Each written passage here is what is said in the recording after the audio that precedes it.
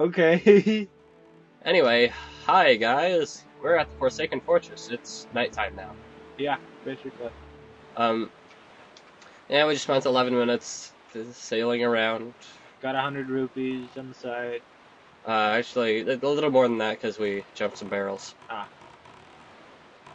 Nice spotlight there. Yeah. Does anything happen if they catch you? I don't think so because we're on a boat. I'm in the boat. Okay. Anyway, Oh, that's where we're supposed to go in. Huh. right. Hit. We have to use bombs to break our way in, I think. Nice. Nice driving. Yeah. Anyways, so we have a few things to announce. Glenn Burke invented the high five. He was part of the LA Dodgers. No, he wasn't. Yeah, he was. He was one of the A's. Is there a difference? I think so because one's the Dodgers and one's the A's. Is that LA Dodgers? Okay, whatever. Okay, so he was the first guy to proclaim, first baseball player to proclaim he was gay. He died of AIDS, but at least he invented the high five, and that's awesome. Yeah. Anyway, we're here at the Forsaken Fortress, ready to fight Ganon because we have a Master Sword now. And because we can. And also we have our sword now, so getting caught in the spotlight, not too terrible. What? Yeah, remember we were unarmed before. BS! They still don't do anything about it? Yeah, I was actually kind of expecting them to send some enemies or something. Oh, like this guy. It's pretty cool. Yeah. So anyways, well... Oh, wait. This is another fight that Nintendo loves. What? If there's a Zelda game with a boss fight since Link to the Past, this boss fight is probably in it somewhere. Just this specific person? No, but he'll have like an energy chargey thing, and you slash it back at him. Except don't be terrible like me. Like this had Agnaham. Okay, Pong, really? Yeah, Agnaham did this in Link to the Past, and there's a bunch of other people. Ganon did it in Ocarina of Time. Phantom Ganon's doing it here. Zelda does it in Twilight Princess, and there's various other things like Kome Kotake in Ocarina of Time, as well as in the Oracle games. Oh boy. Yeah, basically Nintendo loves this fight. Well, I guess it's so original. Yeah, they love it so much. Well, he spent... Yeah. Anyway, we fight like 5 of them in the final dungeon. Oh, that's not cool. Yeah. That looks sinister. Hey, look, there's a lock on it. Oh, and there's annoying things about to kill us. Cutscene, thank you. Hey, it's right there. It's right there. Right there. Anyway, here's the Skull Hammer. Basically the most cached thing ever. That is pretty freaking awesome. Like, watch this. Bam! Done. How awesome is that? Incredibly. Oh, there's more of them.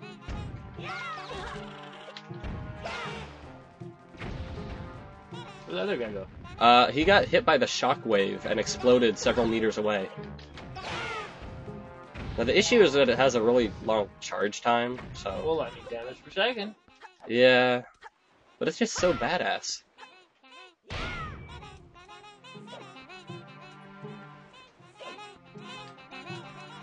It is a pretty badass thing. Yeah.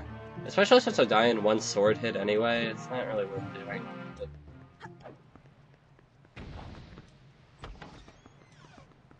Anyway, moving along. So, new topic. This new Final Fantasy Crystal Bearers. Crystal Chronicles Crystal Bearers. Yeah, we're slightly intrigued because it's not canon. Is it?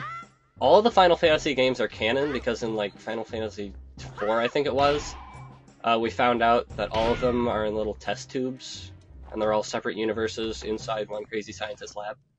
Okay, so this is not the usual RPG turn-based style. I think it's supposed to be different and pretty. Yeah. So if you guys pick it up after Christmas, tell us what you think about it, because we're highly interested. Oh, right, leaf. Ha. Didn't take me very long there. Oh, what the heck was that? I think that was like the fire. What? I don't know. Animation glitch, probably. Nice. Hey, I can roll more than 5 times in a roll. I mean, in a row. That's magical. I can roll in a roll. Yeah. So I can... On the DS games, if you roll more than 4 times in a row, you get dizzy. It's really annoying. Did you just... I think he just extinguished himself. And the orb is downstairs, I think. Did he? Hell no, I'm not going after that. I think he just burned himself. Yeah, he threw the lantern to hurt us, but then he ran into us. He's kind of a dipshit. Yeah. I can roll upstairs. Not sometimes. Link is very specific about which stairs he will roll up. Only those made of fruit. Only of the best quality in every best restaurant. Oh, that reminds me, I was on a run and I saw a sign, like, no parking within 30 feet. And, like, but somebody made a fruit by the foot joke, and I remember it was kind of neat. Okay, cool. So I looked up Wikipedia for the longest sentence in the world. And guess who popped up? James Joyce. But it wasn't his book there, it was a different... It was it was still his book. Yeah, but it wasn't Finnegan's Wake, it was in Ulysses. Finnegan's Wake. It was Ulysses, but it was a 12,000 word sentence. Yeah, and he was only like in 4th place.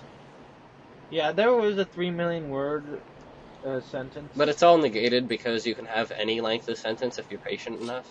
Yeah, because that's what she said. There's a little paradox that said, he said that I said that she said that you said, and so on and so forth. That can make it infinite.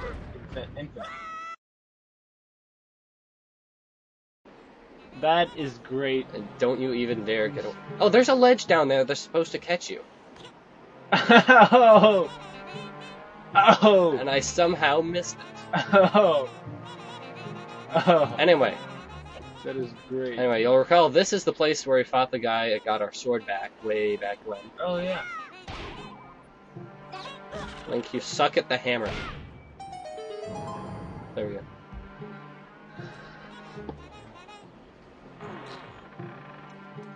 And now we get to rescue our sister, possibly, maybe, hopefully.